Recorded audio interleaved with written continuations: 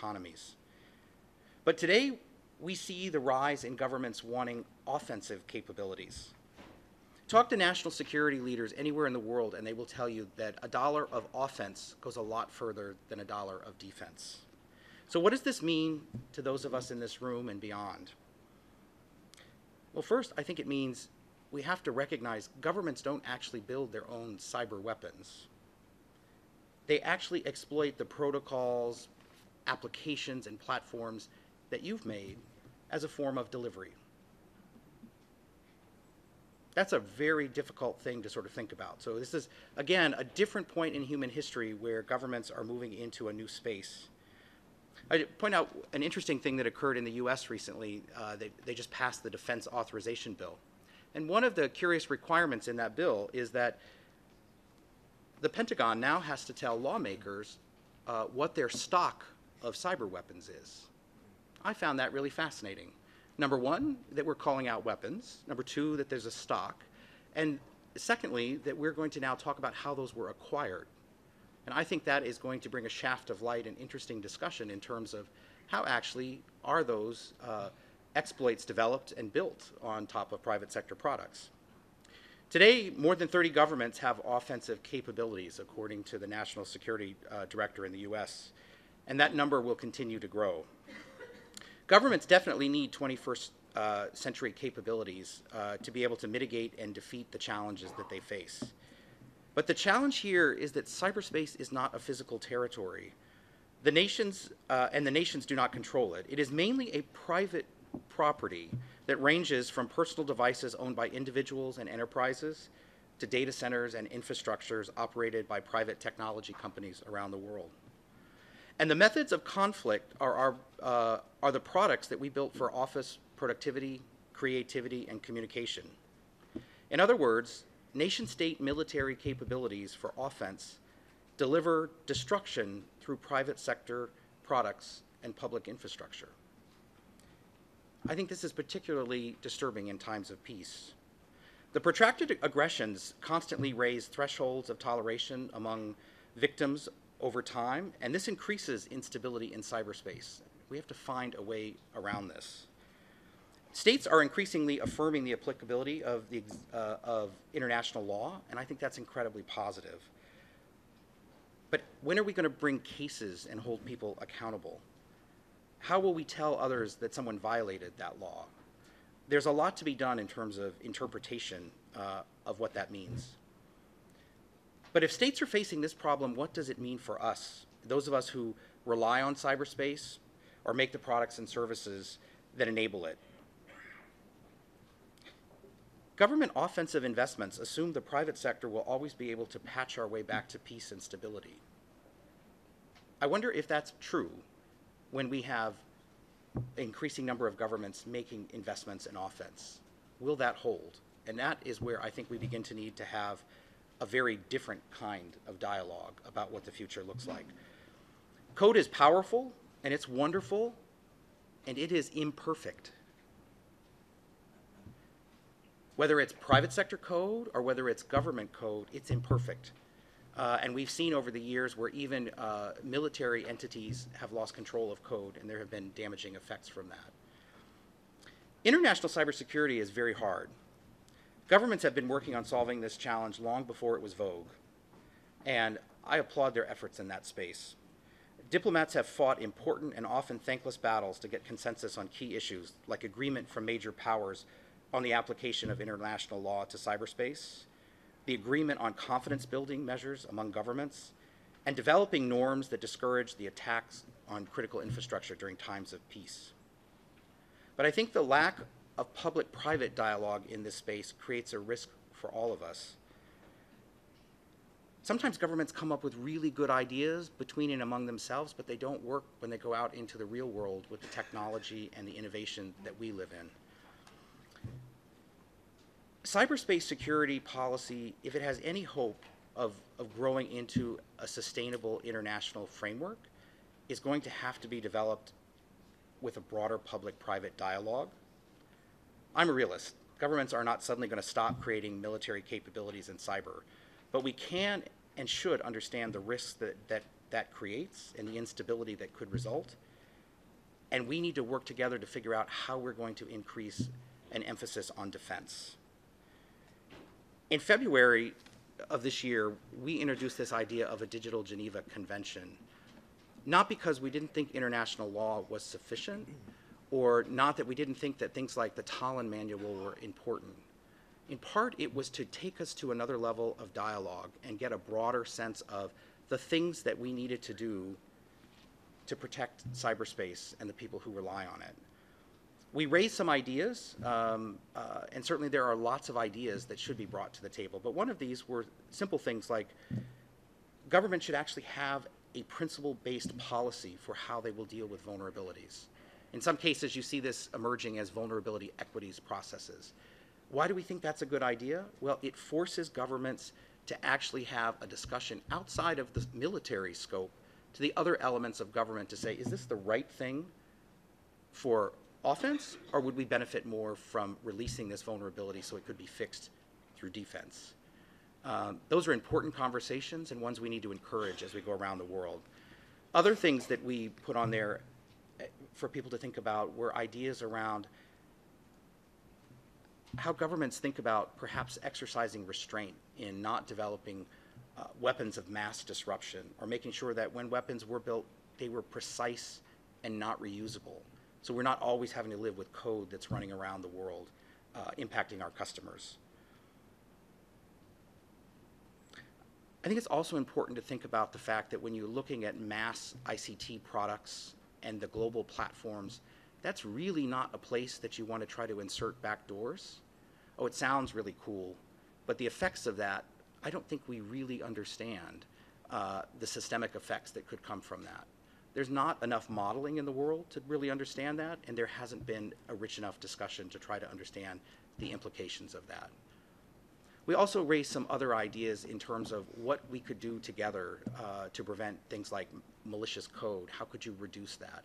How could you make sure that certs were not disrupted when trying to respond to things? I think there are many ideas that could be put forward.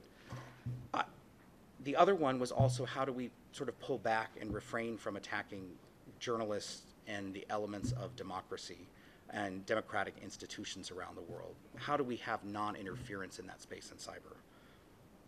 I'd leave you with a final thought. Reducing the chance for cyber conflict is not something that is the sole domain of nation states. Not when the mode and method of conflict belongs to those of us in this room.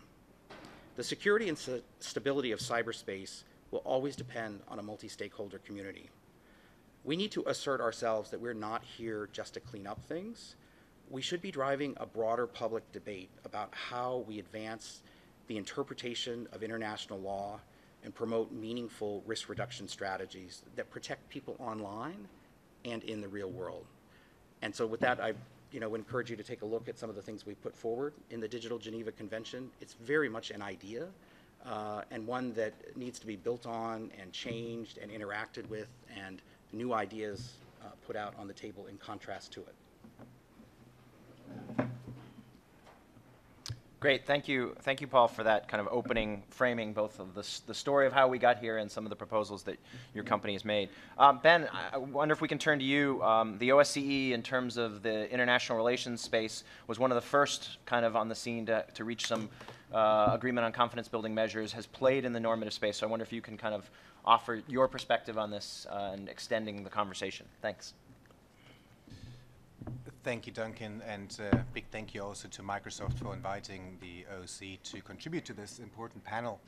And also, this is my first time at the IGF, and I'm very excited to be here, though I'm very critical of the room setup because it feels like we're in silos. And this is exactly what we're trying to prevent. 2017, I think we can all agree, was a tough year for international cyber policy. I believe that states moved further apart in their approaches and hardened their stance when it comes to what needs to be done to promote cyber stability between states. And I therefore commend Microsoft for their contributions to this policy field and trying to push the boat forward, so to say, and to give fresh impetus to our thinking when it comes to what needs to be done to promote a peaceful cyberspace for us all. And certainly I believe that you give vital input to processes not only at the OSCE but also at the UN, and this is something we should listen to in our deliberations. As Duncan said, the OSCE has been focusing on this field for some time now, since 2013, and our participating states, which very much span the northern hemisphere of the globe, from Vancouver to Vladivostok, as we want to say, often, have come up with a unique set of measures designed to reduce the risk of conflict stemming from the use of information communication technologies by states. And essentially, these are tools to prevent an escalation of tensions through misattribution or pointing the finger at someone erroneously in the heat of the moment. And what we have established, or what we're establishing, are crisis communication mechanisms between states that allow states to recover or to stop a spiral of escalation through the use of cyber means. So our work is closely related to the norms debate, in the sense that we are operationalizing and socializing these norms. We are there when norms are broken or international law is broken, because you will need those mechanisms that allow you to get in contact with each other to de-escalate. And these need to be negotiated, and there need to be step-by-step mechanisms. So in a sense, through this practice, we are contributing to customary law almost, and establishing, hopefully, a good practice that then can be carried on for greater purpose, and looking at more of the legal frameworks and normative debates. With regard to the Digital Geneva Convention, I think this is a fantastic document that brings up the right questions, and maybe some questions that we still need to answer. I think, as Paul said, the bottom line is the use of ICTs, information communication technologies, or cyber means by states will proliferate in the future, and investments in ever more sophisticated cyber capabilities, be it for defensive or offensive purposes, will also continue. And that makes this fact alone underscores the importance to clarify how international law applies to this domain, to develop norms, rules, and principles of responsible state behavior in cyberspace, as well as measures to prevent conflict stemming from the use of ICTs. And it also, of course, validates what Microsoft is trying to do with the Digital Geneva Convention, looking at whether we need a more legally binding tool in the future that is based on the multi-stakeholder approach.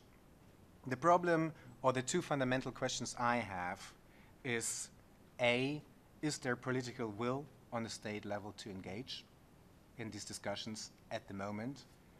And B, what happens if these regimes, or this thinking, or whatever we're trying to get to, fails to deliver and they break down? International law is broken every day. There's no news. To think that that will be any different when it comes to cyber, I think we need to be realistic. We also need to address the question why a state should feel bound by any norm, code, or agreement if it does not have the confidence that another state will apply the same principles. And that leads me directly to the attribution challenge. Previous regimes, when it comes to the kinetic world, had mechanisms to verify discretions. And it was quite easy for states to do so. When it comes to cyber, this is a bit more difficult, and that's why I also commend Microsoft's work on attribution, because this is something that we need to focus on much more. I guess my key point is that principles, norms, and legal frameworks need to be underpinned by practical measures that create the conditions for such frameworks to function in practice. And this starts with questions of attribution and ends with discussions on sanctions, and in between an array of other highly sensitive issues. The question will be, though, will states be interested in discussing this with each other? And at the moment we have somewhat challenges with this, let alone with sectors that ultimately are also involved in cybersecurity, the private sector. And that fundamentally, the bottom line is that we have a trust issue still, and it's growing. And that is something we need to address not only between states, but also between states and the private sector, and also civil society. But I would also say between the private sector, private to private sector cooperation. This is why I commend Microsoft and the work on their tech accord. What we had in the past was very much, absolutely we need a multi-stakeholder approach. But who manages it? Who is driving it? Who are the key participants? Is everyone going to sit at a table? Are we going to have every company sitting on the table discussing this? Where are the limitations to such a framework? How do we implement it? Who implements it? Who sanctions it? So there are a lot of questions in practice. If we want to get meaningful about a multi-stakeholder approach and a legal framework to this, that we need to address. At the same time, we also need to not forget that things have been agreed. As was pointed out, there is agreement on some norms of behavior. The problem is, are they implemented between states? Are they understood? Can everyone gather around these norms? How do we socialize them? So there's a capacity building dimension to this as well. And as I said, we need to think about suitable platforms for multi-stakeholder approaches if we want to implement new treaties and frameworks. Classical multilateral platforms have not been created for multi-stakeholder purposes. The UN has been designed for states. The OSCE is a state platform. And many states feel that it's them who are ultimately responsible for security. Of course, with the cyberspace, we are dealing with a new domain, whether that's not quite true anymore, as we heard before. But again, structurally, how do we deal with this problem? I find it hard to imagine that everyone can sit at the table, because there's going to be a global framework. So these are some of the things that we need to answer, and I'm looking forward to discussing this, and again, commend Microsoft for their thinking. We certainly feel that you have a lot to contribute also to our work, and with that, I leave it, and thank you for the opportunity again to contribute to this panel. Thank you, Ben. I think the two questions you raised, you have raised more than two questions, but the two that struck out for me was the political will question of how do you move a process forward if states are reluctant, and the question of effectiveness or violations, what happens if the law is violated, are things I hope we can return to when we get to the broader roundtable discussion and also bring in folks in the room and online. But first, I want to give Konstantinos an opportunity to offer a perspective from the Internet Society's viewpoint. Thank you very much, Duncan. Hello, everyone, and good morning. I would also like to thank Microsoft for kindly extending an invitation to the Internet Society. And for those of you who are not familiar, ISOC is a global non-governmental organization that for the past 24 years works for an Internet that is open, global, and secure for everyone. So this is cybersecurity is certainly one of those areas that we certainly focus on. And I think before I start, I also personally would like to thank Microsoft for bringing this conversation to the forefront. I think that for the past few years, cybersecurity conversations in particular were reserved perhaps between us. But right now, my mother even talks about cybersecurity and the problems that are there, and the fears, of course, that people have when they're using the internet. I think that I am not, of course, the issue is very complex, and we have a very concrete proposal. However, I would like to take it a little bit, perhaps, beyond Microsoft and just elevate it a little bit in the three elements that are, however, in the proposal: the idea of a treaty, the attribution, and also the tech accord, the idea of norms between the technical community, and offer a few points. So this space, and we are all used to talk a lot about multi-stakeholder, and I think the multi-stakeholder model, and I don't think we need to depart from talking and insisting that the application of the multi-stakeholder model also in this context. Treaties are complex, they are very slow, but ultimately they're reserved for governments. They happen behind closed doors, normally, and they then just present the results that we are asked to follow and the rules that we're asked to abide by. So it would be a step backwards, especially when we're talking about issues of cyberspace, not to include all those other stakeholders that really have a very valuable input, especially the technical community that is already working in identifying solutions to the security challenges that we're facing in cyberspace. But more importantly, we have seen, and I think that was a comment that was made by by the previous colleagues, that currently governmental processes also do not seem to work. We saw that at the level of the UNGGE that things have sort of stopped. The government seemed to have gone as far as they could go, and that is a good indication and poses the question of what would be the difference in this case to see a treaty actually being fulfilled and actually reaching the results that we want. So from where we are sitting, we believe that we need to give an opportunity to more inclusive processes like the GCSC to come up with norms that are able to answer a lot of the questions and solve a lot of the problems that currently we are facing as an international community in the context of cyberspace. And they just came up actually out with their first norm, and we need to provide them the space and the time to start developing more norms and see how we can actually move to the enforcement of those norms to the wider range of stakeholders. In terms of attribution, I've had a long discussion with the technical community about this with some people, and I think we need to differentiate. Attribution is, we need to have something like that. There needs to happen. We need to know who is behind those attacks. But there are two elements. There is the political element of attribution, then there is the pure technical element of attribution. And there are some, if you want, nuances, especially in the technical idea of attribution, that I'm not sure how much we take them into consideration. For example, we do not always know who is behind the attack. We might be able to identify the network that the attack originated from, but we do not know who is actually behind this attack. And there is,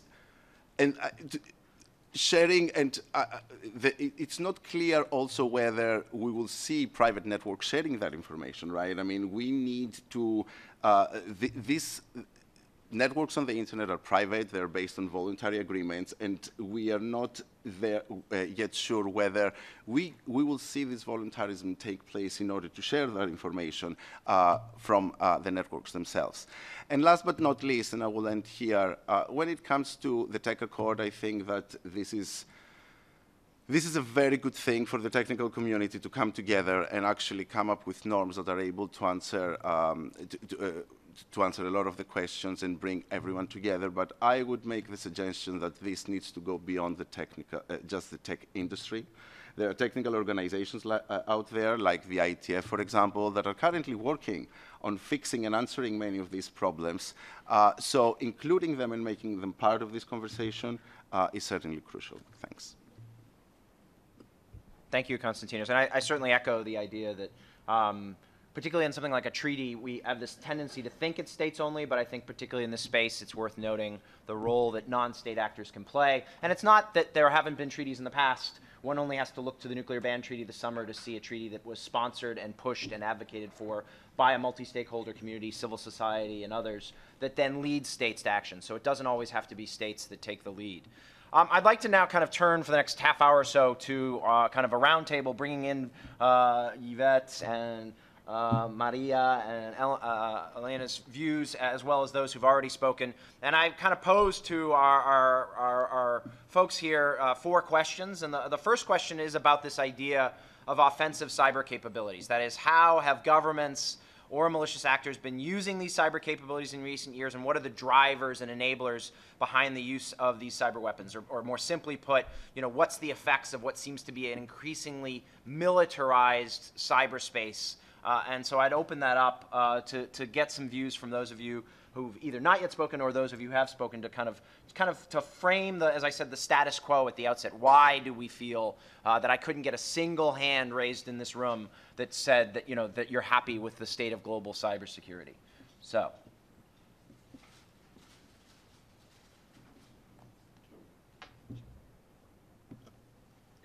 Well, actually, the first point that I would like to make in response to your question is that I think that we desperately need more evidence-based research on this field, because we have numbers that have been thrown and put on the table on how many states have cyber capabilities, and they vary a lot from 30 to 100, and we are not sure. And I think that it's very important to build policy based on sound evidence. Diplo Foundation made a small contribution to build evidence this week. We have developed a map in which we investigated the countries that have cyber capabilities. We identified 20 countries that, in which we found evidence because they mentioned that in their cyber strategies, or they pack cyber capabilities of offensive nature inside their defensive strategies, and 9 countries in which we found strong indication coming from reliable sources such as the technical community or reputed media sources that countries have indicated to have offensive capabilities. So my first point in reaction to your question would be the need to develop evidence-based research on this area.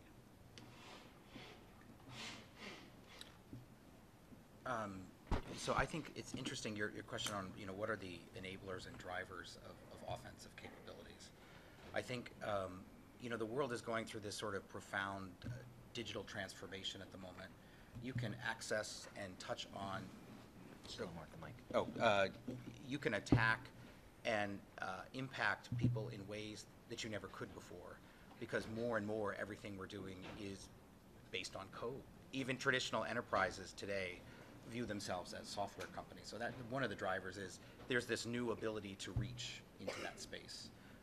And then secondly, there was a comment from the NSA director, I think in his spring testimony this year, that I thought was rather disturbing. He talked about the fact that as new powers or emerging cyber powers came online, they would oftentimes have parity, perhaps, with their competitors, and they may actually be more likely to take sort of first strike options in that space.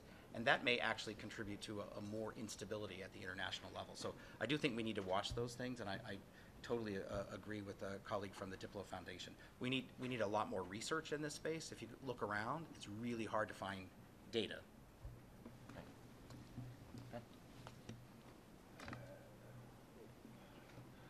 Right. Good question. Where are we at when it comes to offensive cyber capabilities? I think certainly this year, I think we have seen, well, I completely agree with with the speaker before that we need better research in terms of classifying and identifying what are actually offensive tools that have been used. But I would also say that by design and using cyberspace, there's actually some level of restraint by states using those capabilities, because once obviously you use them, those attack vectors are out in the open. So you need to be doing a good job to prevent that. What I think we've seen this year is a bit of shift away from use of developing offensive capabilities to more low-cost solutions exploiting vulnerabilities, existing vulnerabilities.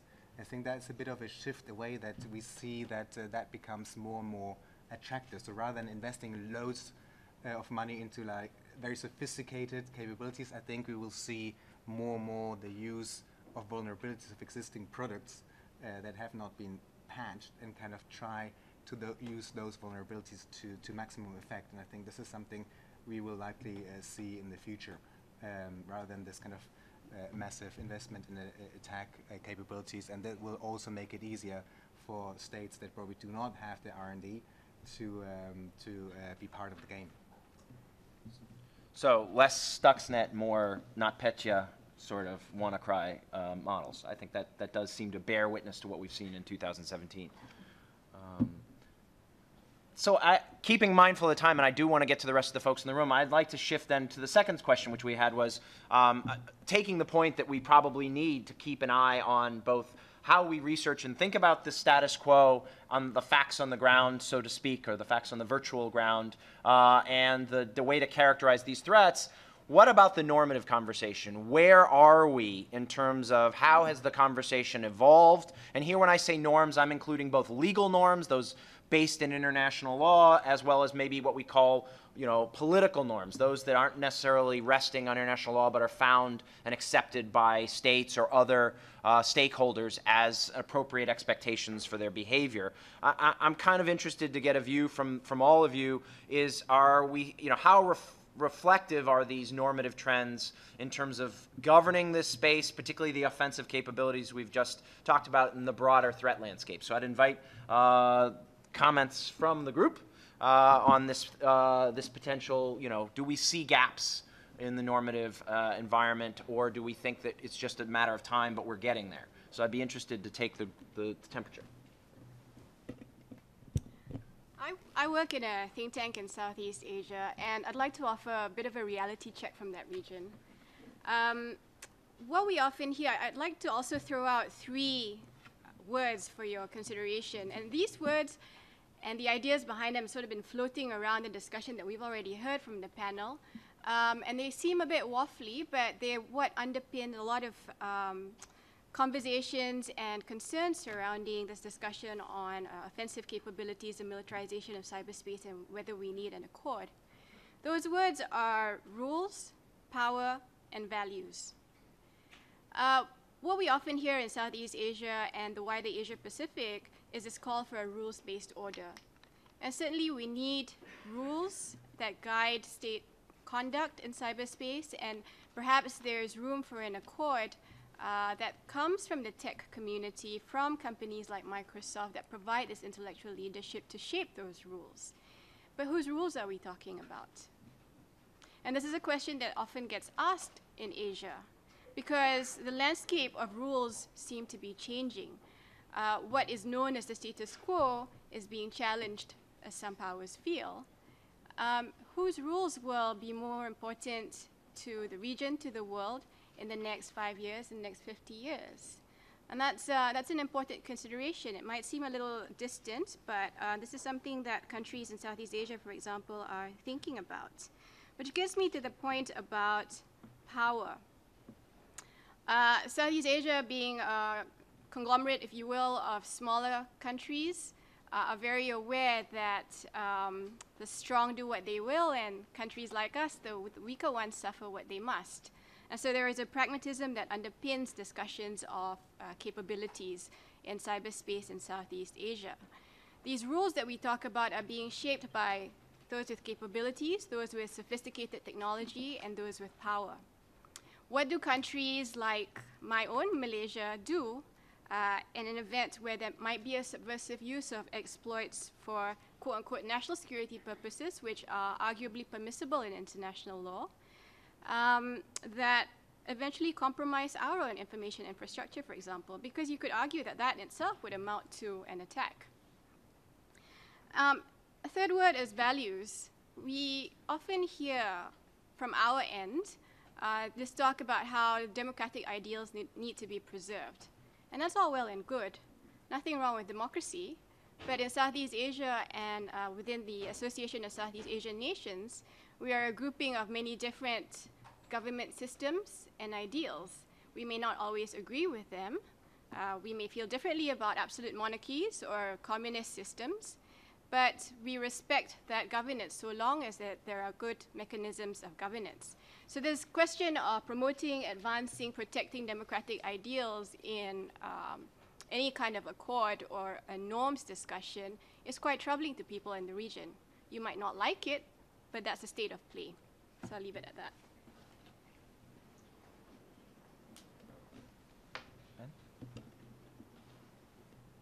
Thank you, Duncan. I think from my perspective, I believe that there have been a lot of norms that have been agreed on by states, but also thrown out by initiatives such as the Global Commission and also by Microsoft, and they all have their value and are important and have their place. The challenge will be implementation, and how do we measure success, and what happens if it doesn't happen, so to say. I think we need to focus much more on these questions. If we don't want to have just a proliferation of norms, we need to see, well, what happens with them. And I think that we need to invest more energy and time into answering that question. And I speak a bit from experience from my own organization, and that's just between states, and just a smaller group of states, 57 states. There's agreement on what needs to be done to promote transparency and cooperation in cyberspace, and agreement has been reached. The challenge is implementation and the political will to implement. Because ultimately, when it comes to implementation, you also have to open up a bit more. And the question is, do you want to at this moment? Do you feel secure enough to open up to other states, to the private sector, about what you can or cannot do? Implementation is where the crux is, in my opinion, and we need to think about mechanisms not only to implement and promote implementation, but also how to measure whether implementation has been successful. So kind of almost coming up with performance key indicators. When do we consider a norm implemented? And I think that's where the debate has to shift now as well to, while continuing to talk about and coming up with norms. Maria, then Paul. Thank you. I would like to go back to the point of power, because I think it's a very important remark that you have made. We know that in a scenario of real politics, international relations, international law protects the weaker states from the stronger states. And I think that in this scenario that we are, international law, a treaty, would do a great deal to protect human rights and multi-stakeholder involvement. Because I believe that one day we will see a major disruption happening. And if this happens, then who will kick in to solve the problem? It will be national security, it will be the military, and these people will not probably call other stakeholders for consultation. They will want to deal with a crisis. So the responses that will be elaborated in this moment probably will not have human rights at the forefront. We have an opportunity now to anticipate ourselves and to build frameworks that involve other stakeholders, as we are talking about now, and it's extremely important, and also to develop frameworks that take human rights into account. But we cannot do that in a moment of crisis. We can only do that in a moment of peace. That is why I believe, I didn't hear anyone saying that a treaty would be undesirable. People say that it would be too hard, too difficult, too long to elaborate a treaty, and I agree. But if it's too hard and too long, then we should start now, not next year, not the year after. So we should just roll up our sleeves and get to work, because this is something that sooner or later will be necessary, and we can do it the right way, incorporating the safeguards that we need if we start it now. Oh, great. Just a follow-up on both comments. One, in terms of moving forward on norms, it would almost be interesting to see if we could fail fast. Could we try something and see if it actually works to build momentum? Sometimes it feels like in the international dialogue, we try to build something that's absolutely perfect and negotiated, but sometimes you have to try things, and they're going to fail. Nobody has an answer here, and that would be actually learning. And to Maria's point, it's better that we learn those things now than when we're in a crisis. And I think that's the part that concerns a lot of people who are in the private sector and civil society about how are we going to do that in a time of crisis. Thanks. Just very briefly, I am not sure that there is an agreement necessarily, not amongst the panel, but a global agreement about where things are. And there are still valid questions that are asked, and we need to answer them. Going back to your original question, Duncan, I think that by now we have realized that international law sure has the application of international law in this space has its challenges. This is not new. For the past 25 years we have found challenges in applying international or national law, but there are really valid questions that we need to go back and see and identify the gaps and see whether we can fill the gaps within the international law framework. Things like, what constitutes a cyber threat or an attack, and who should be afforded, in that case, rights and protection under international law, is something that we do not have an answer yet. And I know that the Commission is one of the things that the Commission is talking about. Also, we seem to be rejecting outright the idea that cyber operations are not regulated by international law, and this is not necessarily the case. For example, cyber operations in armed conflicts must comply with existing humanitarian law. We know that. So there we have a case where international law can provide some sort of an answers. And there is the technical expertise that is coming in, whether it is from Microsoft and also other organizations, technical organization, is important because it informs assessments of the potential return costs of cyber operations and the need for new rules. So all these discussions are critical in answering those questions of whether there are open areas of law that need interpretation, and whether they are, this is what we need to focus perhaps primarily in trying to fill in those areas instead of going and creating whole new legal frameworks that we really do not know which way they're going to go.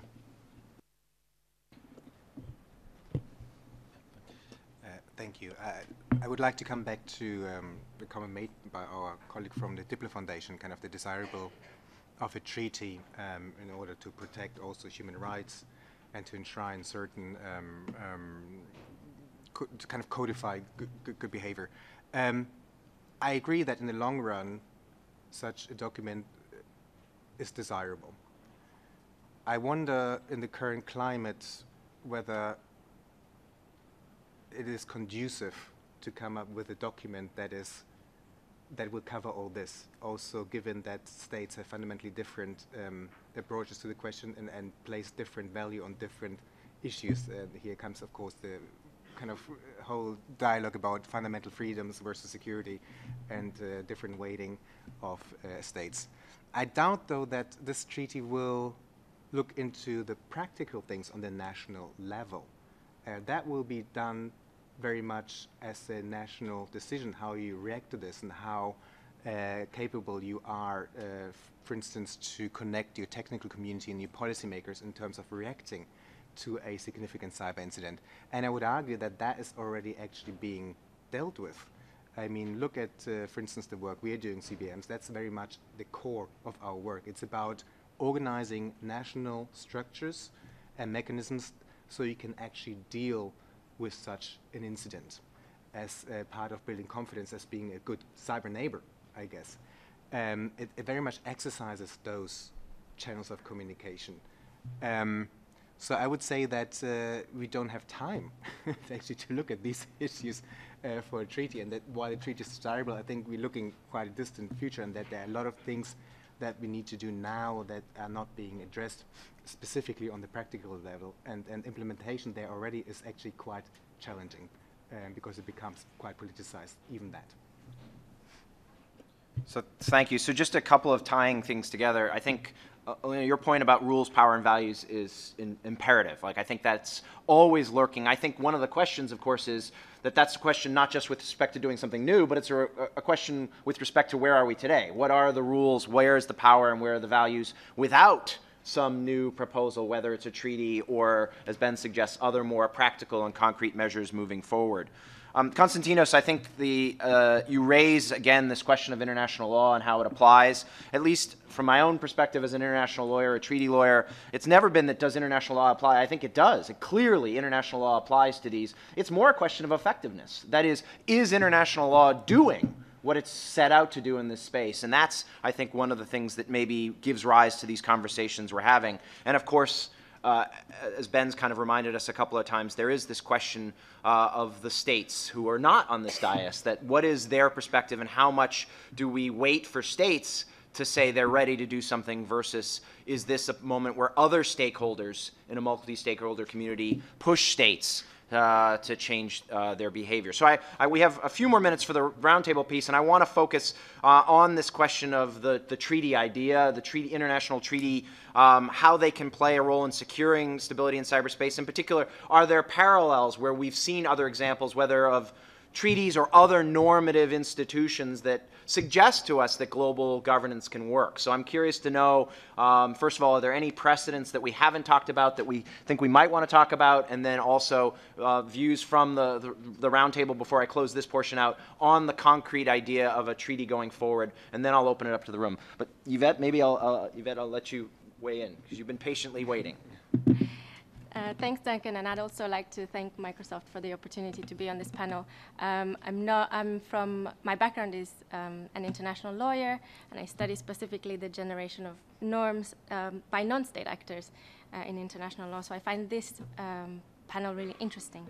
I agree very much with what has been said by the other members on the panel about more research needing to be done, not only in terms of what the offensive capabilities are, not only in terms, as others have mentioned, on what the gaps are, but also about who should be involved and how. So because there are important ownership questions, and ownership of norms has been linked to greater compliance of them. In terms of the effectiveness of a Digital Geneva Convention idea as a treaty, personally, coming from outside the cybersecurity framework, I'm convinced that there isn't a single solution to regulate the problem of malicious use of cyber tools.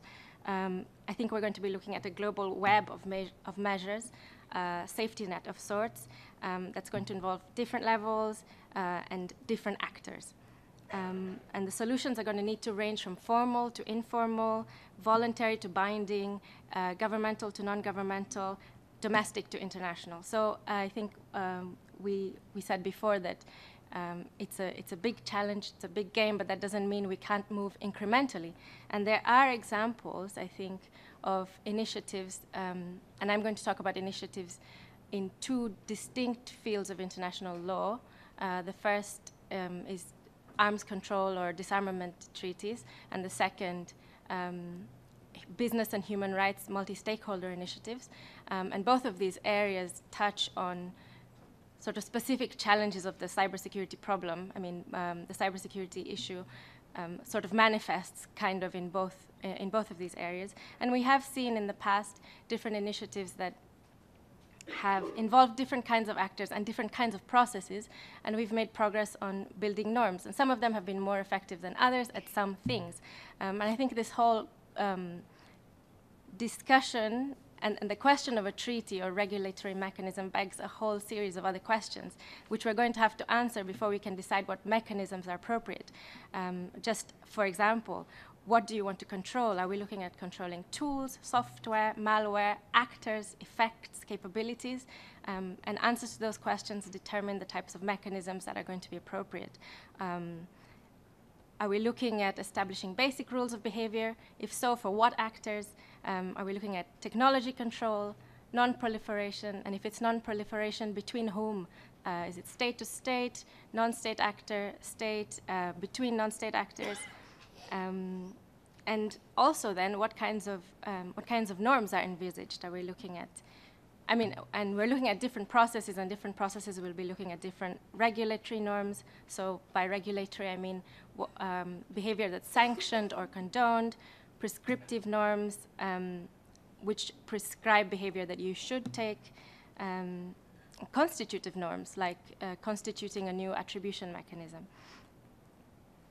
So I'll just say before I start speaking, if I can still go on, that instead of thinking only about multilateral agreements, we shouldn't forget the role of bilateral and regional agreements, and also the role of soft law processes.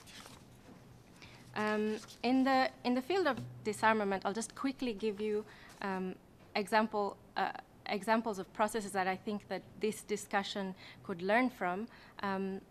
When in the late 90s, early 2000s, traditional disarmament machinery became stuck, there was a reframing that happened that took the discussion of issues outside of an arms control perspective and into a humanitarian perspective, which allowed actors to shift the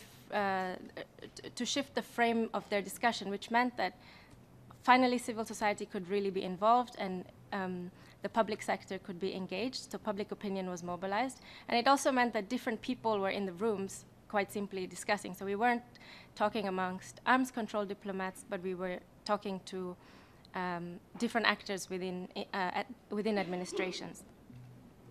And as a result of this reframing, and I'm just giving a very brief overview, I see people who have been involved in some of these exercises in the room, and excuse me for the précis.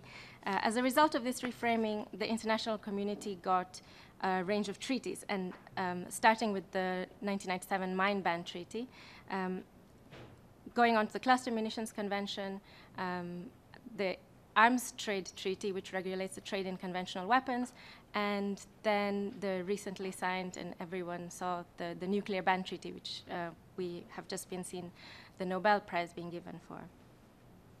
These treaties have a range of features that I think might inform your discussion. So they include restrictions that are quite comprehensive in some cases. So you're talking about restrictions on use, development, acquisition, stockpiling, production, transfer, and also provisions on destruction of capabilities that have already been amassed. They also include provisions to clear contamination, to engage in risk reduction, implementation and monitoring mechanisms. Many of them set up implementation support units or verification bodies.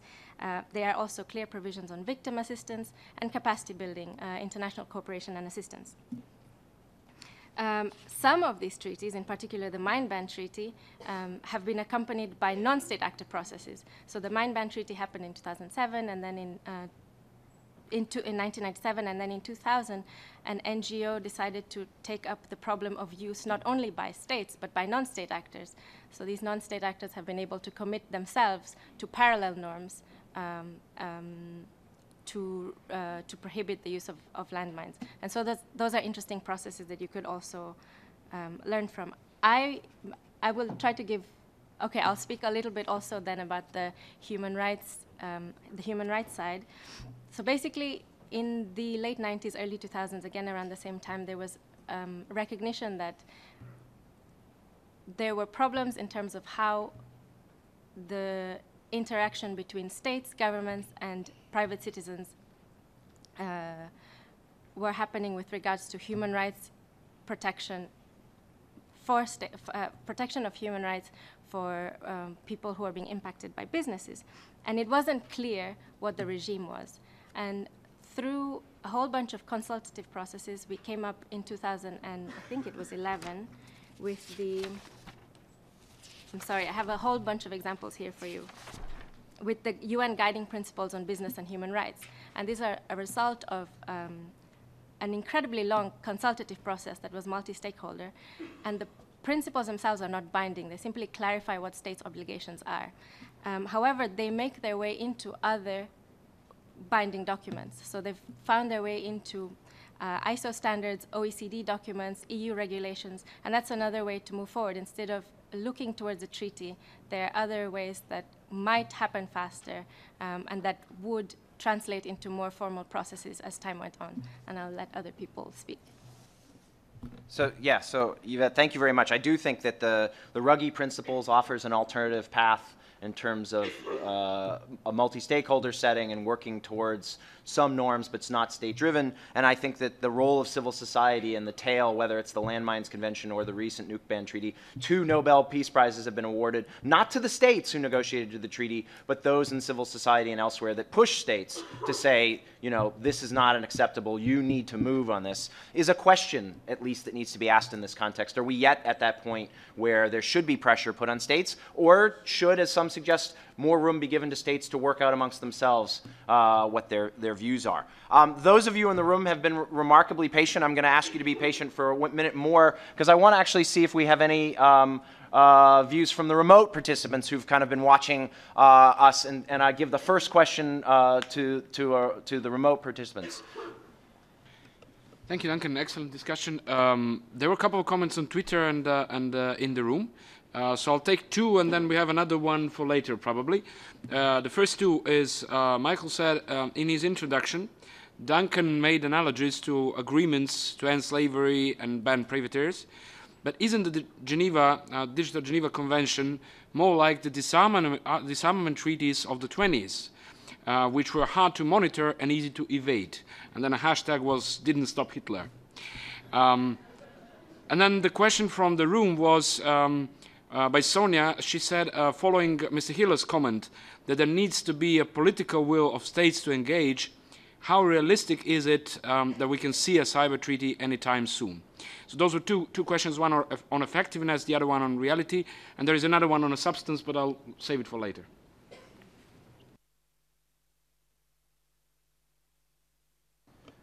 Well, I'll take the moderator's privilege and respond on the substantive one that was directed. I take the point about what's the right analogy for this. I would say Kellogg-Briand, the treaty that banned warfare, is one of the most maligned treaties out there. But there's been recent work. There's a book called The Internationalists by Ona Hathaway and Scott Shapiro that actually suggests, if we look, the world has changed. In the 19th century, states went to war as a matter of course. They didn't have to think about it.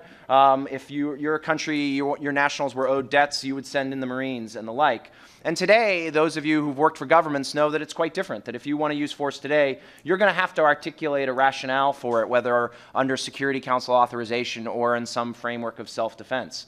And so as much as we like to malign the ineffectiveness of law, we might also, say that the glass is half full rather than half empty, and that we do live in a different world, not a perfect world, but a different world where states are, in some sense, constrained about their use of force. Maybe not as much as we'd like.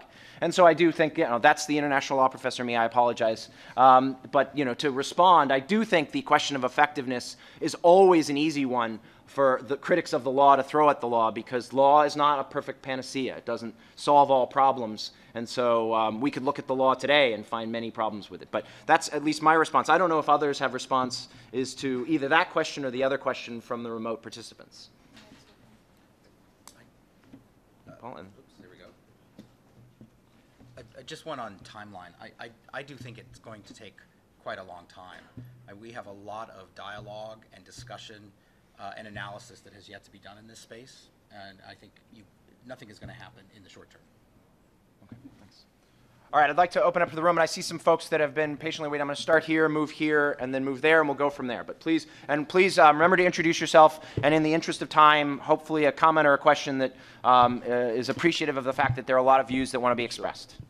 Understood. Slightly awkward seating, as one of the panelists mentioned. It would be nice to be able to stand in front of the room and actually redress the multi-stakeholder nature of the panel. I'm Toby Feakin. I'm the Ambassador for Cyber Affairs for Australia, so I'm one of those governments that you've been talking about so clearly in your session. And I feel if you'll just allow me just to talk a little bit about an Australian perspective on what you've been saying today. We really do value the multi-stakeholder approach. It's one of the cores of how we view cyber affairs. And it's vital that we have that in consideration when we're looking at the future of the internet and looking at the future of what governments do online. But I need to address some of the discussion that's been here. We forget that the UN Group of Government Experts has had a great deal of success, and it would be unforgiving of all of us if we forgot that in 2015 we agreed as a group of states that there are 11 norms that apply in cyberspace. We put that. Sorry.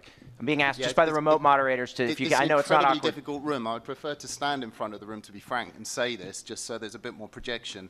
But, we have 11 norms in the 2015 UN Group of Government Experts. We as a government have published those in the back of our international cyber engagement strategy to show our firm commitment to those norms that have been there. It's not as if a lot of nations are trying to shy away from our agreements. It's just that there are some that do.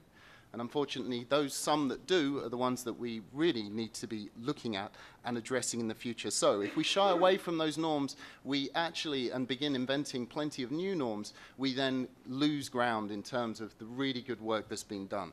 We think that's important. We've agreed that international law applies, including the entirety of the UN Charter in the 2013 UNGG. And we publish all of this in the back of our strategy to make sure that as a government you see our firm commitment to those agreements that have been put in place. We talk about offensive cyber capability. We're very transparent about that. We've said probably more than any other country about our offensive capability. We don't do that to militarize cyberspace. We do that for the exact opposite reason, which is, would you prefer that that conversation doesn't happen at all and it remains in the shadows? Because there are certain countries that won't talk about it. But we put that there in order to show that we're a responsible state actor who act in accordance with international law and norms. And so putting that out there and trying to push the discussion more out into the open is what a responsible state does. And it's our job to try and push other states into that position so that we can have a more rational conversation. And finally, just for a treaty, I do fear, be careful what you wish for because it might come true. We might end up in decades long of discussion about what a treaty should look like. By the time we agree it, technologies will be completely different. We will be in a state whereby during those decades long of treaty negotiation, that malicious actors will have exploited that grey space far further than you've seen so far. So be careful what you wish for, I would say that. And think about the normative discussion and how we universalize those. How do we make them applicable to those states who maybe do feel like, if you like, the poor cousin, if you will, in this discussion? And that's something we take a responsibility for ourselves, and we're trying very hard to make sure that the norms we have agreed to are very practical and understandable to an operational community, wherever you might be. So I think, don't forget, there's a lot of good work that's gone on, and be careful what you wish for. Thank you. Thank you. And I do think the point well taken about the GGE and its past successes, particularly the 2013-2015 reports, which have constructively advanced the conversation. And certainly we should always be careful what we wish for. I think no one would dispute that. So I do think it's an interesting question, and I appreciate having a government perspective in the room. So thank you. Yes, and again, there's a bunch of people in the room that are seeking comments, so I'm asking everybody to keep their interventions as short as possible. Thank you. Richard Hill.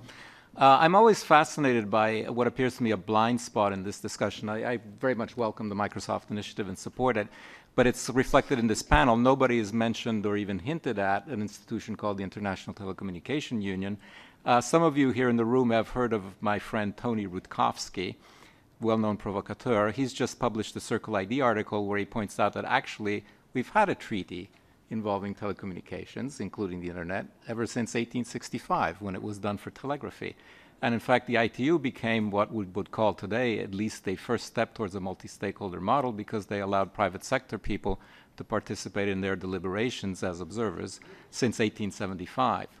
Now, if states happen to agree, which they don't, of course, we know, but if they agree, the actual provisions that Microsoft is proposing for the treaty would fit very nicely into one of the 4 instruments of the ITU, namely the International Telecommunication Regulations. As some people know, I'm an expert on that. Unfortunately, there's no will of states to do that. Australia made that clear, but so have other states and other forums. So to me, it's clear this needs to be a civil society initiative. Those of us who believe it can make it happen. People forget that the Red Cross started as private sector initiative and then quickly got government support. We've mentioned the nuclear ban treaty. There have been other ones. So we have precedents, and why don't we think about getting a Nobel Prize for the Microsoft initiative in 10 years? On the attribution side, I think something like the Federation of Red Cross and Red Crescent Societies provides a good model. You could think of a federation of the certs, which would then have a body which would be in Geneva and have immunity and would do attribution. Obviously, they wouldn't have any enforcement power. They'd simply publish. They'd say, look, here's a bunch of technical experts. We've looked at the data. We're neutral, and we think it is or it isn't North Korea, or we can't tell, or whatever. Now, finally, I can't resist from making a comment to Australia's excellent comment, which is absolutely true, that many states shy away from international norms. And we have lots of examples, including recent ones in Buenos Aires, where civil society representatives were prevented from attending a WTO meeting even though they were accredited. And I'm wondering whether you would include an America First policy as one of the references to states that are shying away from international norms, but I don't expect you to answer that. Thank you. Continuing in the room, I think the woman in the middle. Thank you. Thank you. I'd like to pick up on something Paul said earlier about $1 of offence goes a lot further than $1 of defence, and I'd like to challenge that. So the elements of the Digital Geneva Convention, as has been said, is going to take a long time. You know, there are real problems with attribution, and treaties take years to negotiate.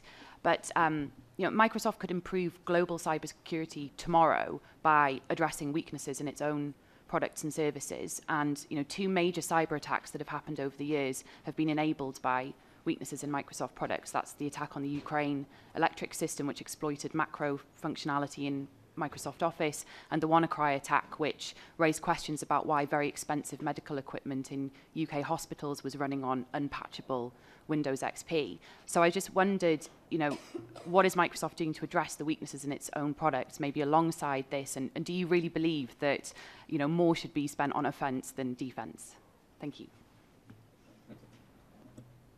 So let me just clarify my comment. When I said $1 of offense goes a lot further than $1 of defense, that is something that national security leaders believe, because it's easier to attack a product than it is to defend it. And what I mean by that is when you build a product, and a product that goes under sort of systemic targeting or systematic targeting by people who want to exploit the product, it's almost impossible to have a perfect product. You will never have a perfect piece of code. I think what was surprising in the WannaCry event and the NotPetya attacks, with WannaCry, you had a series of vulnerabilities that the government held on to for a period of time. What we have going on right now is a competition for vulnerabilities. So we produce products, we work with security researchers, we try to understand the vulnerability of our product, but something happens when a product goes out into the real world and people look at ways of exploiting it. The part that concerns me is over time, governments are investing a lot of money in learning how to exploit those products. So before the WannaCry event happened, we released 15 patches. There were like 299 for Apache that came out. If you look at like all the companies who had to release patches at one time because of that event, rather significant. But I think the part about WannaCry that was so stunning was you had sort of the perfect storm of people who were on operating systems that we had deprecated. If you're on XP, oh my God, the threat landscape when we designed XP, totally different. We made fundamental changes to try to deal with that threat. Some of those things you can't go back and fix. And so number one, there's that. If you're going to play in the modern world, you have to stay up to date and be prepared for modern threats. The second part about that was you had a vulnerability that was not that had been an exploit had been developed for it, and one of the engineers I worked with described it as, it was like essentially taking a Ferrari engine and putting it in a lawnmower. No, I mean, it just went so fast and so quick and had such really dramatic impacts. It caused great questions about this issue of governments holding on to vulnerabilities when in reality, when they're out in the marketplace disclosed responsibly, they can be fixed, and that increases defense for everyone. So to your point, totally believe we need more in defense. As a company, we spend a lot of money in defense. We have lots of engineers devoted to it. But the question I wonder is, as governments ramp up in this space, will they outpace what we can do as the private sector in terms of protecting core products? Thank you. To the gentleman, yes. Hi there. My name is Andrew Sullivan, and I don't speak for anyone, but I work for Oracle Dyn, which you might have heard of if you're a Twitter user. I'm a network operator. I'm not a policy expert or anything like that. And one of the things that has troubled me a little bit in this discussion is that we keep coming to this question of the effectiveness, the ability to understand how you're going to apply any rules or norms or so on that might be adopted. Now, I'm all in favor of governments and anybody else for that matter saying that they're going to play nice on the internet. I think that would be great. But I'm deeply puzzled by the idea that we're going to be able to say, oh, this was state action and this one wasn't. When the attack that happened on the network of my employer a little over a year ago happened, there were enormous numbers of speculation. I continue to read speculations about what happened there. I've read authoritative accounts from people about exactly what happened on my network, and I'm quite sure they're wrong. And I think that this is a serious problem in this discussion. You have a lot of of capability in the hands of people sometimes who are just juveniles, right? We saw the Mirai authors who pleaded guilty the other day, and everybody said, "Oh, well, this is too sophisticated to be just a bunch of people. It must be state actors or something like that." No, it was a couple of people who wanted to win at Warcraft. And I think that this is an important lesson for us, that the real question here needs not to be, oh, well, are states allowed to do this thing or that thing or the next thing, but rather what are the correct behaviors for producers of software, for operators of networks, and for people who are using these things.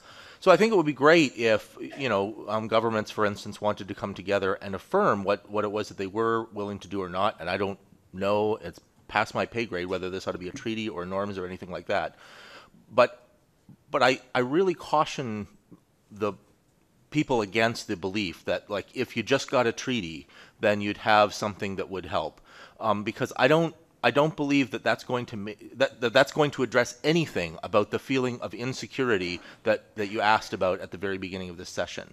The feeling of the insecurity that you asked about at the beginning of this session is because we have a system here on which we are all really seriously dependent now, and it is not designed to have scaled up in the hostile world in which it lives. And so that's a basic technical design problem that's going to need to be fixed by protocol changes. It can't be fixed by just telling people to behave better.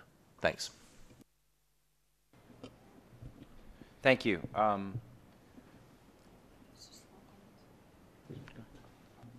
Just two tweets just to finalize what I have in mind. I think that we should really move away from a binary approach that either we have a treaty or we have nothing.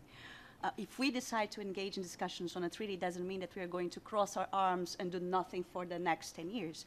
There are initiatives going on to discuss norms that could be acceptable in cyberspace, and the Global Commission on the Stability of Cyberspace has been mentioned several times. I think that this is something that we can all accept, that the public core of the internet, the infrastructure that makes the internet work for us all, should be kept away from attacks. So we are working on norms. We just need to bring other actors on board, because we are sort of falling into the trap of good and evil approach to the world that it's really something that is not sustainable. We cannot talk about security without bringing countries like Russia, China, and India on board. I completely agree with what the gentleman over there just said about fear and the cessation of fear.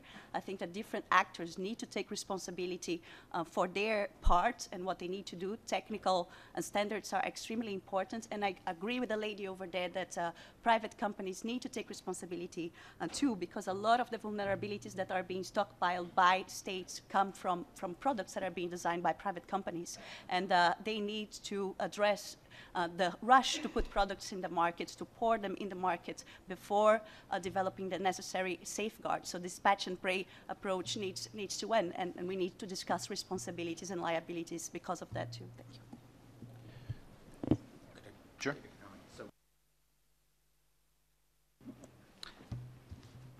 We needed something to address these microphones.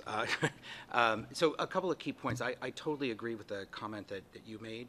And, there isn't this idea of having some sort of agreed upon framework is not going to create instant protection. I think part of it is there are things that have to be done in the private sector in terms of increasing product security. What we've seen to date is nothing compared to what we're going to experience with the explosion of IoT and the security challenges that are about to dramatically increase the attack surface.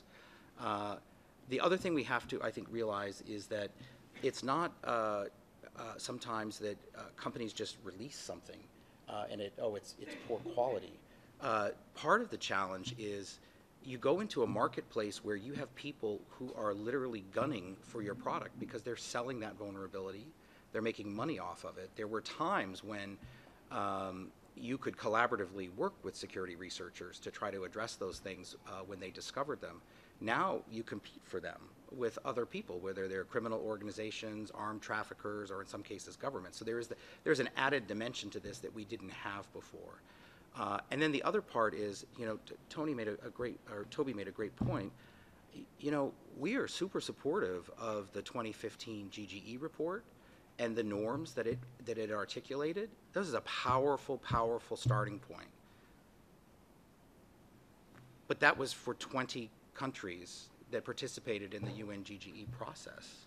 How do you scale that to a world that's increasing in this space? How do they come on board? How do you start to build that? And I think at some point, as you get into the future, you're going to need something. And the ideas we put on the table were just that. Let's talk about what the future might look like and what are mechanisms that might be helpful. Certainly you have to build norms and you have to build confidence building measures, but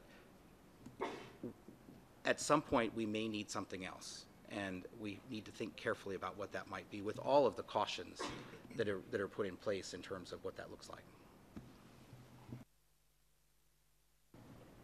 Well, I was, and I'm going to make an apology to the remote participants. I think I was going to try and reach them, but seeing we have only 3 minutes left, I'd actually like to try and pause and try and tie together some threads.